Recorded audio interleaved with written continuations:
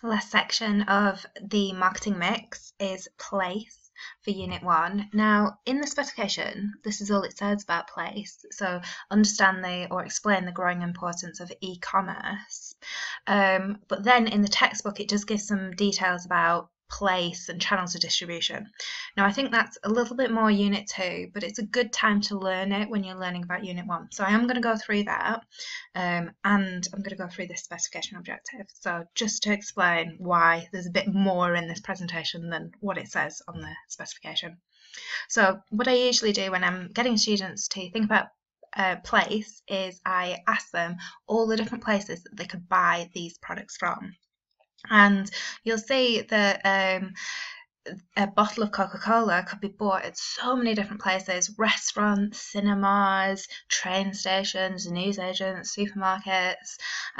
It's very much available in so many different stores.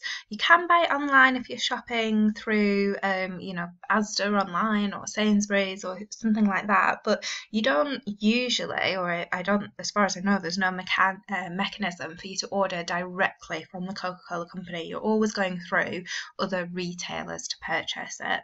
Adidas trainers, they do have their own stores, but as well you can buy them online. You can buy them through other sports stores, fashion stores, John Lewis, those types of places.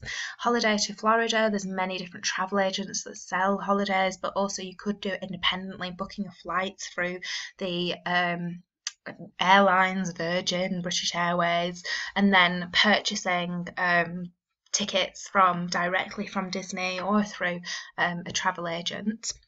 And then the number one single of the week, it must have been Zayn Malik when I was teaching this, but you can buy a physical copy, but also you can download it from iTunes or another seller of digital music, or you can stream it these days as well, which is a growing market. So the point that I'm trying to make here is there's so many different channels that you can get these products through, and so that leads us nicely onto our key terms. Channel of distribution are just the methods used to get the good or the service from the producer to the final consumer.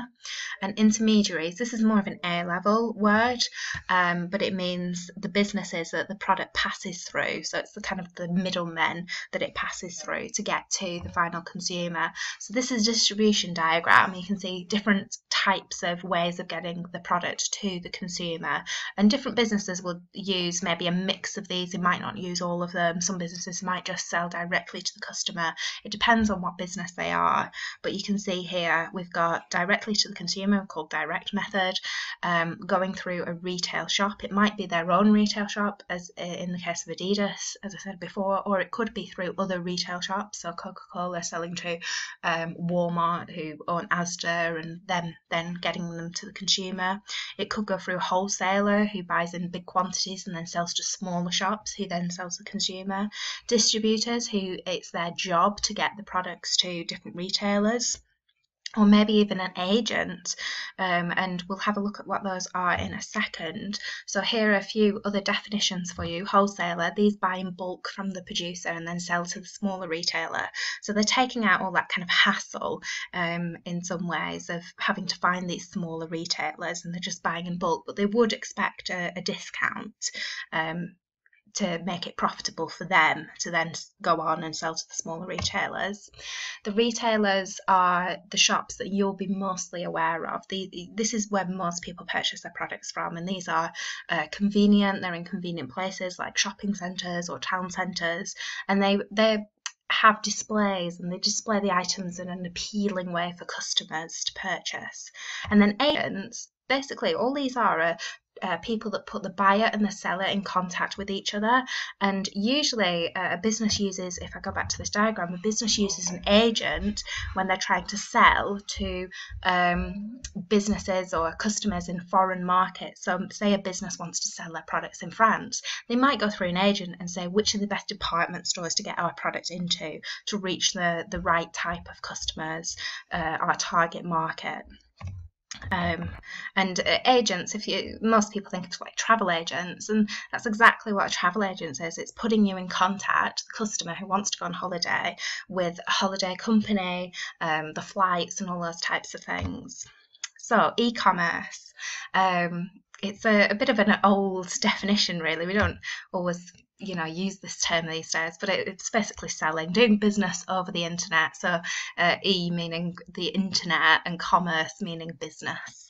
So it could actually be buying and selling over the internet, or just doing any of the business function over the internet. So here are a few benefits for a business selling over the internet. You can reach a wider audience, so hopefully more revenue, more sales first, more revenue, more profits. You may not need an expensive retail store. So remember, retail stores might be located in town centres where the rent is going to be quite expensive. You might need to get a shop designer to make it look appealing. You might need to fit it out with the fixtures and fittings, which are going to be very expensive. You're also going to need people to work in the shop to be able to sell the items. So that's another cost as well, whereas you might need fewer employees or different types of employees, more like web engineers and IT technicians if you're just selling over the internet. And you may be able to access more suppliers over the internet as well. So just looking for suppliers of products in your local area might not give you definitely won't give you as many results as if you're looking for suppliers in over the internet and you can Google it. You might be able to get suppliers from even foreign countries where prices might be significantly lower than they are here.